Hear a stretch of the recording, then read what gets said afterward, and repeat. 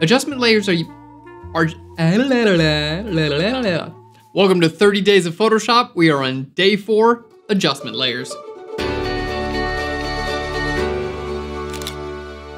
Hey there, welcome to Phlearn. My name is Aaron Nace. You can find me on Phlearn.com where we make learning fun. And here in our 30 Days of Photoshop series, we are talking about adjustment layers, which are one of my favorite ways to edit photos in Photoshop. So to start off with, what are adjustment layers? Adjustment layers are used to make changes to your images without affecting the original image data, making them completely non-destructive. You can change things like your exposure, colors, and light levels on either a specific area or photo or the entire image. In this video, we're going to go through the most commonly used adjustment layers and show you how easy it is to improve a photo with just a couple layers. We got a great tutorial. Let's jump into Photoshop. So here we are. Let's go ahead and open up our sample image. We are on adjustment layers. Don't forget, you can actually download this on Phlearn.com. Just follow the link right down below. So let's go ahead and hit open, and we're going to click on F for full screen. So to start off with, there are a few different ways to make adjustment layers in Photoshop. You could go to Layer, down to New Adjustment Layer, and here you have a list of all the adjustment layers you can make. You can go to Window and down to Adjustments, and here we have all the adjustments with little icons. And you can also go right down to here to this little circle, looks like a moon cookie, circle that's half of it's light, half of it's dark. And here we have all of our adjustments as well, including some fill layers up at the top, like solid color, gradient, and pattern. Now, for the sake of keeping everything consistent, we're just gonna go through our main menu here. So layer and then down to new adjustment layer. So brightness and contrast, let's go ahead and hit OK. Now this is one I don't use a ton because we can basically do very similar things with curves and levels adjustment layers. But if all you want is a simple brightness or contrast adjustment, this is a great way to do it. So very straightforward. You can click on the auto button if you'd like. It's going to go ahead and calculate everything about your photo and give you what it thinks would be the best case scenario. Now I'm going to go ahead and hit undo here, and that's going to put it back to its original state. So as you can see, you can adjust your brightness of the photo as a whole and your contrast of the photo as a whole. Now, I actually think that auto did a really nice job here. So let's go ahead and go back to auto and take a look at what we've done. So this adjustment layer creates a layer. It creates an adjustment layer that we can turn off and on at any point in time. So let's go ahead and do that. I'm going to just turn this off and back on, and we can see how it affects our photo. Now, the other nice thing we can do is change our opacity. So if we like this effect, but maybe want to have it a little bit less, we can simply lower the opacity and it's going to just have less of an effect on our photo. Of course, we can use a layer mask as well to have this only be visible in certain parts of our image. And we're going to use that as we move forward. Now, moving on to our next adjustment layer, we'll go to Layer, New Adjustment Layer, and over to Levels. Now, levels are incredibly powerful along with curves. We actually have an entire episode coming up soon on just curves and levels. So we'll go through it relatively quickly here because we're going way in depth very soon. So with our levels, basically, let's go ahead and expand out our property window. We have options to change our black point, which will basically make anything to the left of this area black. Our white point, which will make anything to the right of this completely white, and our midpoint, which will take your central values and either make them darker or lighter. And you can see, for instance, here I have some more definition in my sky, and I could use this along with a layer mask to add some information into the sky. So let's go ahead and do that. Now I've made my central areas a little bit darker. I'm going to go ahead and use my layer mask, but I don't want this visible everywhere. So we're going to hit Control or Command I, which is going to invert our layer mask. It's going to go from black to white or white to black. So now it's a black layer mask, meaning it's completely invisible. Even if I turn the layer off and on, you can't see it. So if I use my brush tool, let's go ahead and use our brush tool and paint about 20%. There we go. As I start to paint white right here on my background, you're going to see I'm able to get back a little bit more of that detail in the sky. All right, and if there's anywhere you don't want it to be visible, simply paint black on your layer mask. Incredibly easy to do. So black where you don't want it to be visible and white where you do want it to be visible. Okay, and there we go. We just added a little bit more information to the sky.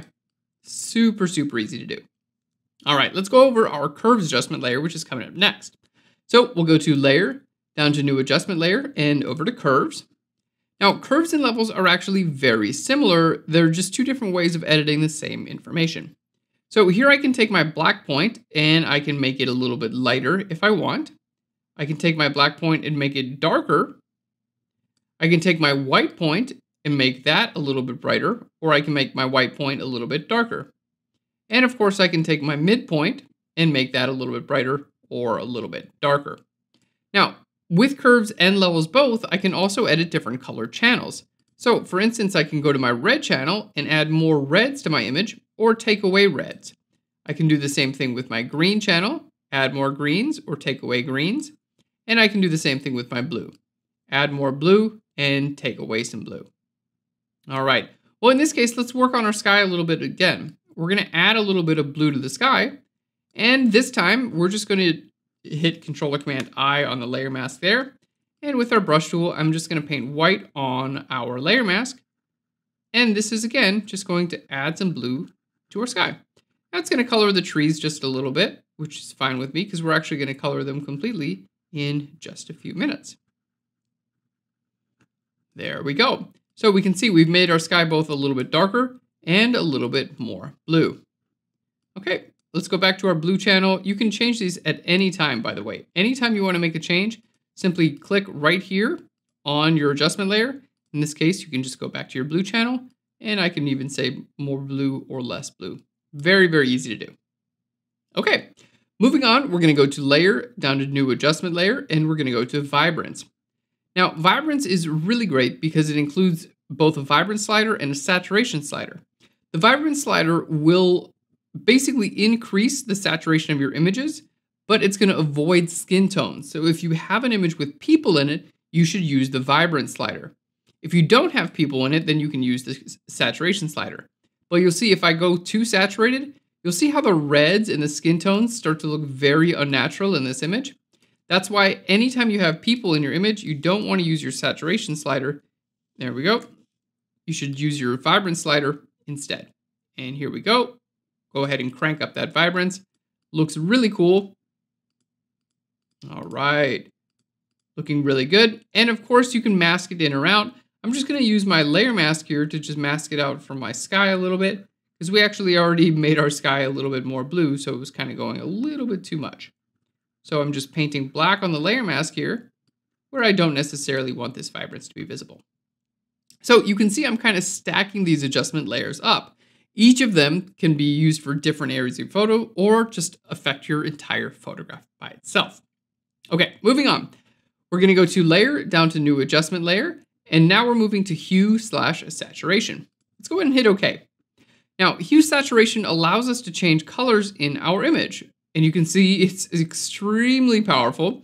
And most of the time, you don't want to just change all the colors in your image. So let's go ahead and target a color. I'm going to change from master. We're going to go down to yellows. And then I'm going to choose our little eyedropper here to actually click on our subject's pants. So it's going to change that color.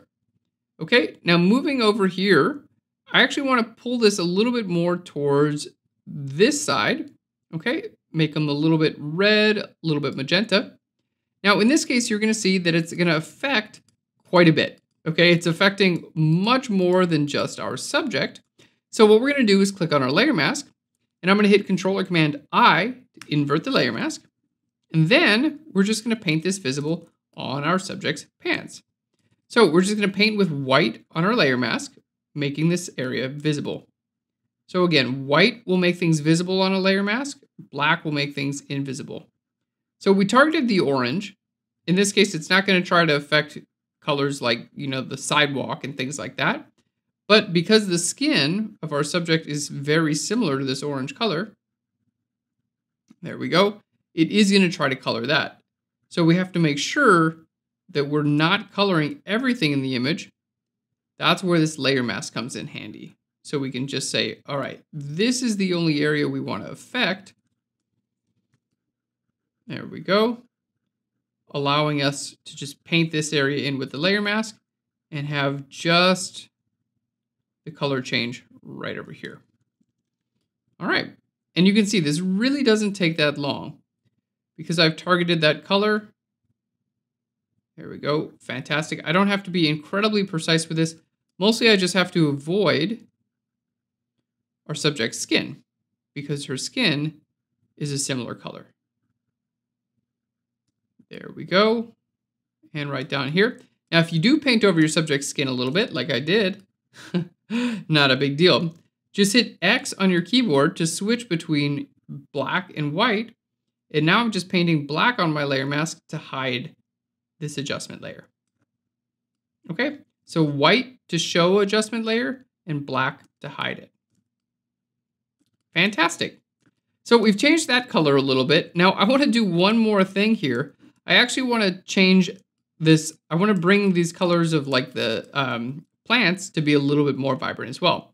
But in this case, I think I went a little bit too far. So let's go back to our reds. Maybe I'll just bring our saturation down a little bit and bring it a little bit more this way. Okay, now let's grab another hue saturation adjustment layer. So let's go to layer, new adjustment layer, and over to hue saturation again. Okay, and this time we're going to choose a color. I'm going to grab my eyedropper and go up here, and then we're going to change our hue and saturation of that color up there. And we're going to see it's kind of affecting everything again, but that's okay. Again, we're just going to invert our layer mask by hitting Control or Command I. And now we're just going to paint it visible right up here. All right.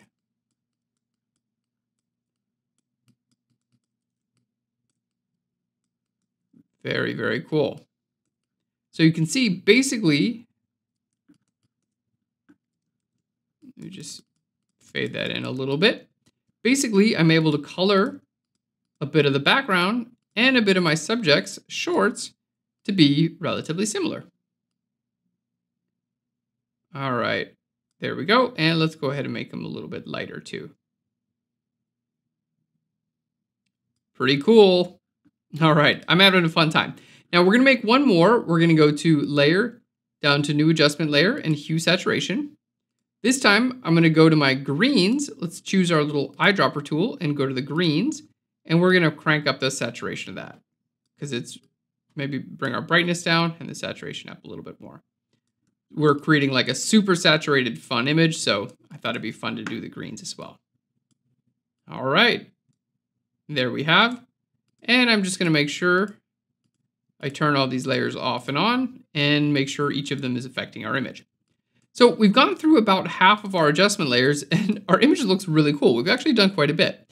Let's go ahead and turn these off. The best thing about our adjustment layers is you can turn them off or on at any time and change all these settings. So let's go turn these all off. There we go. Here's a before.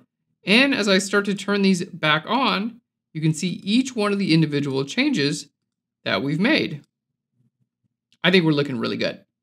So we're going to go to layer, down to new adjustment layer, and we're moving on to color balance.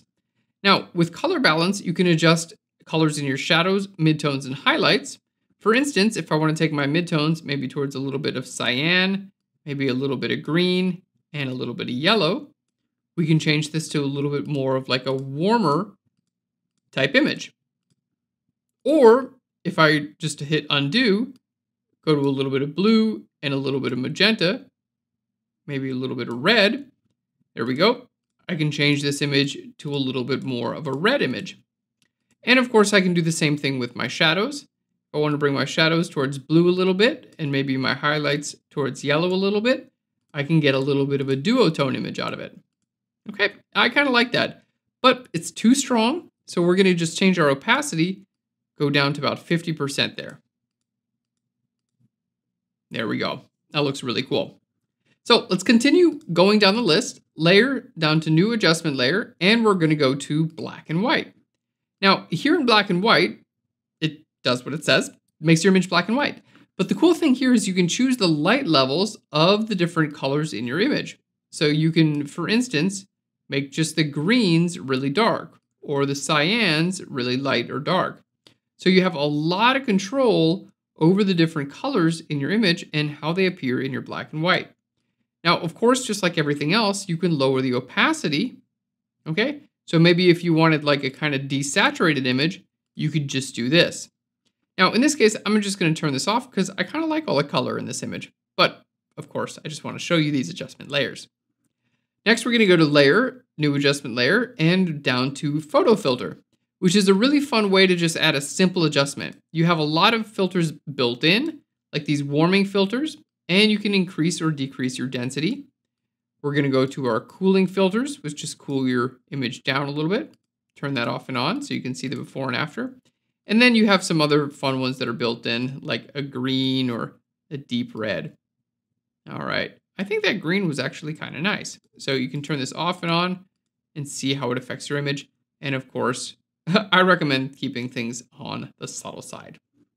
Let's go to Layer, down to New Adjustment Layer, and we're going to go to our Channel Mixer. Now, this is one of the least commonly used adjustment layers, in my opinion. It has a very strong effect, but it's a little bit tough to use. So basically, you can choose your different color channels, and you can choose how much, for instance, in our red channel, how much you're going to shift the green channel towards red or the blue channel towards red. Now, you can make some big adjustments to your image here. Really, really interesting stuff, but it is a little bit difficult to get the hang of. So if you're just starting off, maybe play around with this, but this isn't one of my go-tos. Obviously, you can see you can make some big changes, but generally I'm able to do everything that I want without using a channel mixer. I use this more for like special effects and things like that. Let's go ahead and turn that off. We'll go to Layer, New Adjustment Layer, and we're going to go down to Color Lookup. This is where we can actually load some different looks. So we have different looks that are loaded within Photoshop. Okay. We can go ahead and click down the list of here. These are also known as LUTs, okay, or LUTs. So these basically create completely different looks by processing different colors in different ways. Now you can actually download LUTs on Phlearn.com. They're included in a Phlearn Pro subscription. So if you're interested in getting more of these, we have tons of them available on Phlearn. Okay. Now, generally, I like to do my own coloring, so I don't use LUTs a lot. But if you do like, let's say you just like, oh, cool, I like the crisp, warm look. Well, this is something you could just add to every one of your photos and get that look. All right, moving on, we've got a couple more here. Down to Layer and New Adjustment Layer. Invert is pretty straightforward. It literally just inverts your image, which can be kind of fun, especially for like graphics and things like that. Okay, moving right along, we've got Posterize. And this will actually reduce the amount of levels in your image. Posterize or posterize, you can say it either way. This will reduce the amount of color levels in your image. So if as you go up, you'll get more and more detail. And if you go down and down and down, you'll get less and less detail. And this can be fun for creating graphics and things like that. Let's turn that off. Down to New Adjustment Layer, we have our threshold, which basically does something very similar, but just with black and white. So it takes a point and makes everything to the left of that point completely black and everything to the right of that point completely white. Okay, good for graphics, and it's also helpful for analyzing complex compositing as well. Okay, let's go to our New Adjustment Layer. Almost done here. Gradient maps are incredibly fun. They're a great way. Let's go ahead and just click on a few gradient maps here. They're a great way where you can actually colorize and color tone your entire image. And we have a tutorial later in this series on using gradient maps to color tone. So in this case, pretty crazy here, but if I were to lower the opacity of this, you can see we are actually able to color tone our image in a really interesting way. You just pretty much don't want to use these at full value. So there are a lot of gradients that come preloaded into Photoshop. And here we have some of the ones that we've made specifically for color toning and other gradients that come with Photoshop. All right, so you can see these are pretty cool for things like color toning. Okay, Layer, down to New Adjustment Layer, and last we have Selective Color. Here's what you can take specific colors like my reds, and I could say give it more or less cyan, magenta, yellow, and black. So if you want to do subtle adjustments to your colors, this is a great way to do it. For instance, we can affect our greens. I can say more yellow or less yellow in my greens. And you can see it is pretty subtle, but it is making changes in my image. So especially things like skin color, where I want to maybe just change it ever so slightly, selective color is a great adjustment layer for doing that. So we've loaded every single adjustment layer. Let's go back through them here. I'm actually just gonna group all of these. So let's hold Shift and click on all of them. Hit Control or Command G to group them all together. And we're just gonna call this adjustment layers. Now, I can turn this entire group off and on and see the before and after. And the cool thing about all this is because it's non-destructive, if I maybe want to just lower the opacity of the entire group, I can get something that's like halfway. So it's a little bit of the before and a little bit of the after, creating a little bit more of a realistic effect. And I actually like that quite a bit. I think it's done really nicely and a great fun use of adjustment layers. Thank you so much for watching 30 Days of Photoshop. If you haven't already done so, go ahead and sign up. You can do so by following the link right down below. You'll get a calendar with a list of events, daily email reminders of all the topics here in 30 Days of Photoshop, as well as our sample images, and you get exclusive bonus material just for this series. I hope you're enjoying it so far. Let me know in a comment right down below. Thanks again. I'll Phlearn you later. Bye everyone.